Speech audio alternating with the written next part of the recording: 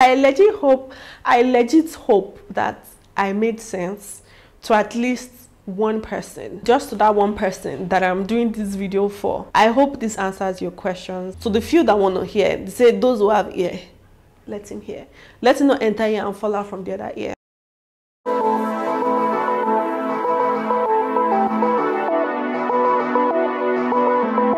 Hi people, welcome back to my channel. My name is Theodosia. If you're new tuning in, welcome. Thank you for joining. I do lifestyle content about Mauritius. I live in Mauritius. I'm a Nigerian content creator living in Mauritius. If this is not your first time tuning in, you already know what's up. So today I have like a couple of things that I want to discuss, and hopefully I do not have a script. Hopefully I'm able to just pass my message across. I put up a post on my community tab. You guys should check it out.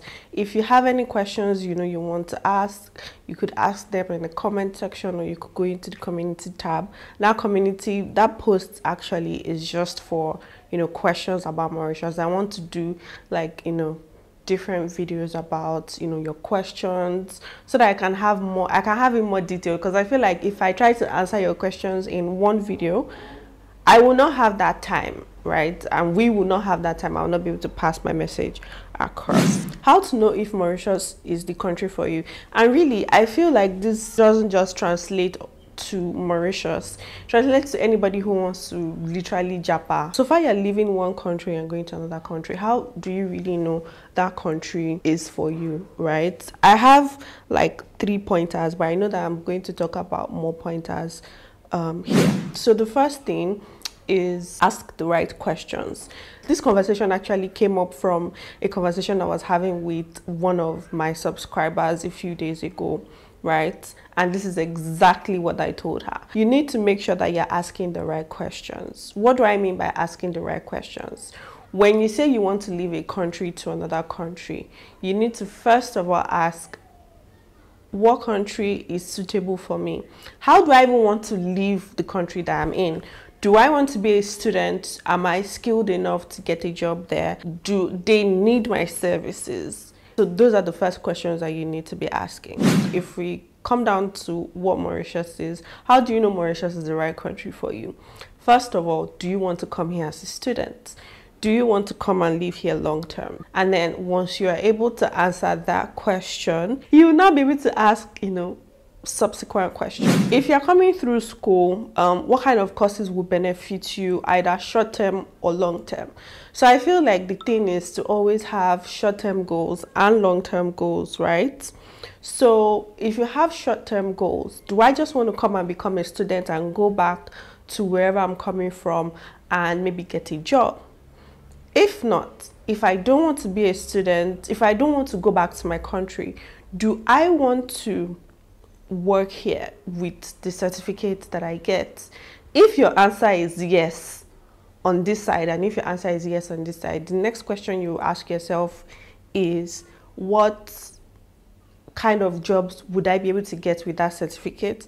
And what kind of jobs will I be able to get in the country where I am relocating to, aka Mauritius, or wherever country you are relocating to, right? That question or that answer that you get would be able to make you understand properly, right? So say for example, I'm just going to give an example. If you say you want to come to Mauritius as a student and you want to work, you want to stay here longer, let me even backtrack. Not all countries offers all courses, right? There are places that are preferred to go to for some certain courses. Say for example, if you want to be a doctor, if you want to study pharmacy, if you want to be a lawyer, you need to streamline your courses by your location or where you want to be going to. Now that being said, post-study don't have those opportunities for you, so you might be thinking of going to another country. Another thing would be, let's say, nursing. I know there are people who study nursing in Mauritius, right? But you need to now ask yourself that when I finish my nursing school, when I finish studying nursing, would I be able to work as a nurse in Mauritius? And the answer is probably no, because if you do not speak French, it's going to be more difficult for you to be able to attend to patients, to be able to work with people in the hospital. So that being said, Mauritius might not be the best option for you. Now, so that's school. School is an entirely different, you know, topic on its own. So if you guys want me to do a different video of that explaining, please do let me know in the comment section, and I'll be happy to do that. The next thing is, okay, do you want to come here and stay longer? How do you want to do that? You need to plan your route, both short term and then both long term. You need to be able to find out what visas would work and what visas do not work, because just like every other country in the world, you are going to be relocating. If you're going to be moving as an immigrant, you don't necessarily get just go there and stay for longer. There is always a projection.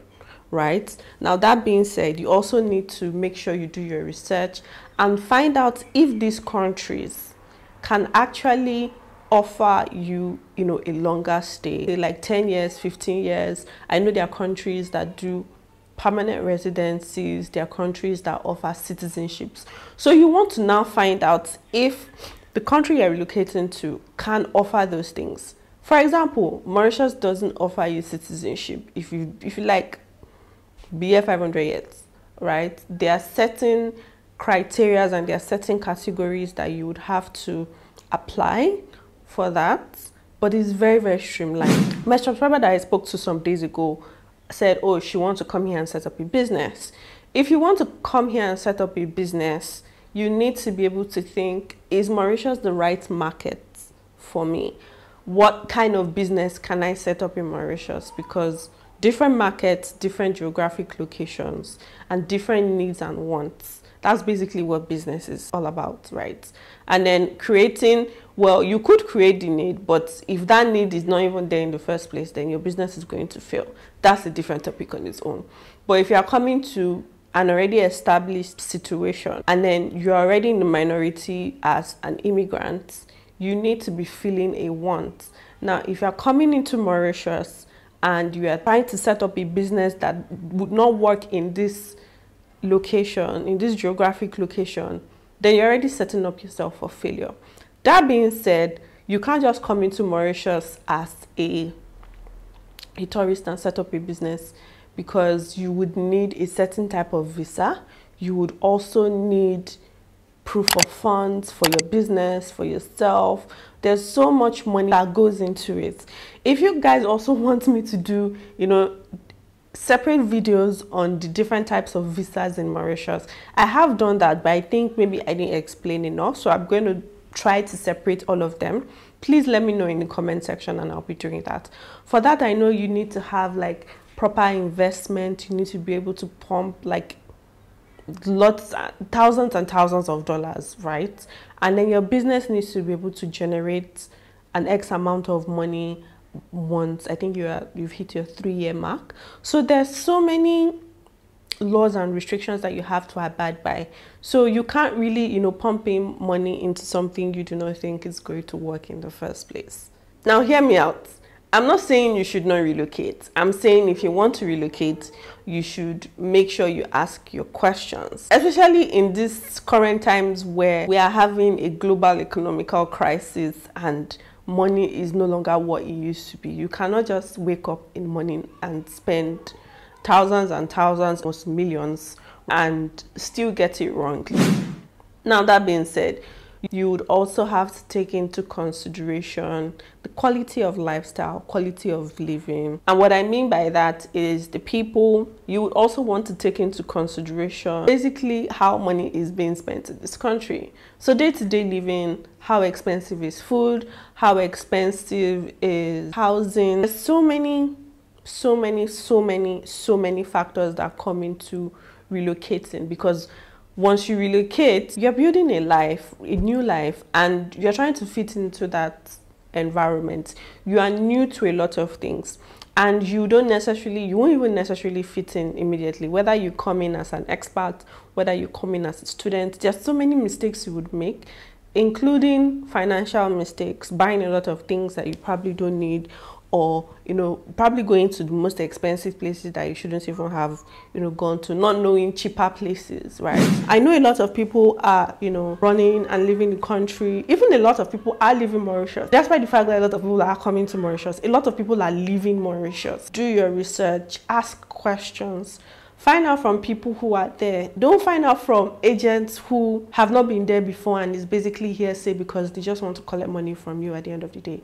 Because if you come here, now one of the biggest questions that I get on a daily basis is, can I come to Mauritius and work? When you ask questions, you get to find out that they are coming in on a tourist visa.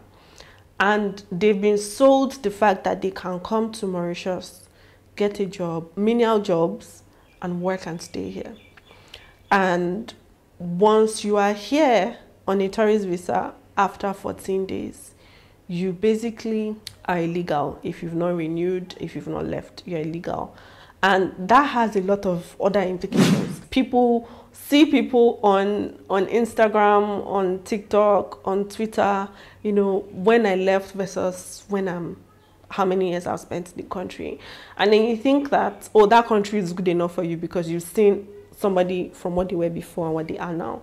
And it's usually not like that. It's really, really never like that, if I'm being completely honest. There are a lot of countries that are looking for people to migrate to, and basically they are selling those things. Or they are selling, think of visas like different packages. So they are selling those visas, or they are selling those different packages, and you just have to buy one that suits you. Literally, that is it. Nobody is going to force you to do what you don't want to do, right?